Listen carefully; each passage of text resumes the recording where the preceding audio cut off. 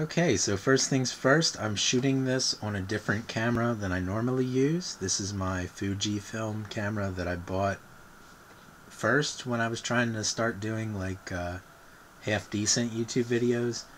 I figured maybe the autofocus might work better on this camera, and maybe I'll just use this camera for like tabletop style knife videos and continue to use my Kodak Pix Pro for like outdoor filming and pictures and stuff. But anyway, talking about this knife sitting in front of me here. This is another Case Daddy or Granddaddy Barlow that I won off of an eBay auction.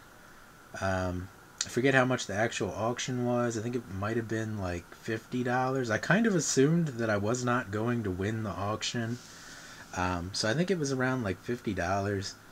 And then I ended up winning it, and then the shipping was like, I don't know, $8 or something like that. So it ended up being around 60 or 65. I don't really remember. It's something like that. It was a price that was well worth it, from my opinion, for a knife like this, which appears to not ever have been used or carried or sharpened. Of course, I've carried it now a couple of times. It's got this really cool looking like black or like a dark gray jig bone. I guess dark gray would be black. I really like the case shield on this. As far as I'm aware, I think this knife was made in 1997. I think that's what the seller said. It's got this limited edition 1 of 2500 etch on the blade there. So if you're one of the people that owns one of the other 2500 of these knives, just know that your value is going to go up, because I'm going to be carrying this and it's going to get scratched up and everything.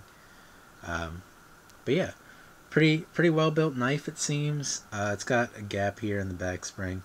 I think these larger knives, like these Daddy Barlows and stuff, I think it's kind of hard to do them when there's no gaps, but there's no blade play when the blade's open, which is like the most important thing to me. And then when it's closed, the action on it's really good. When it's closed, it has that same like side to side little bit of blade wobble when it's closed, which is a little concerning, but not the end of the world. My green one had it too, and I pounded the crap out of it to try to fix. I pounded the crap out of the pivot to try to fix the blade moving around when it's closed. And you know, I kind of wish I hadn't done that, because now the bolster on that knife is really beat up looking. Of course, I'm going to carry it and use it anyway, so I mean, it's really not ever going to be worth anything anyway. But you know, I didn't do that with this knife, and I'm not going to do that with this knife, because the action on this knife is really good, and I don't want to screw that up. But yeah, so this is just, you know, Case Daddy Barlow, made in, I think, 97. Believe is what it said.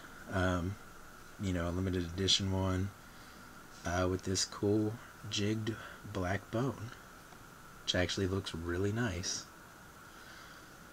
Of course, the shield's still glued. I'm not sure when Case stopped pinning their shields, but it was sometime well before the 90s that they started doing that.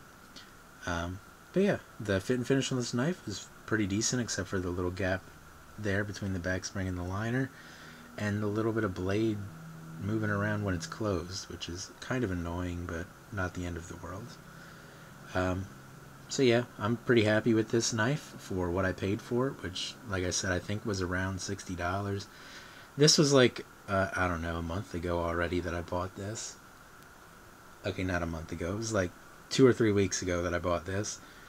I believe I won the auction on August 29th, and then I didn't get it till like September 6th, it looks like, or 5th.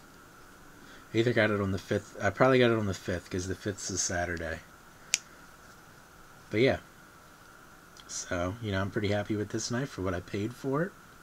I think it's a really nice looking knife, and another awesome addition to my Daddy or Granddaddy Barlow collection.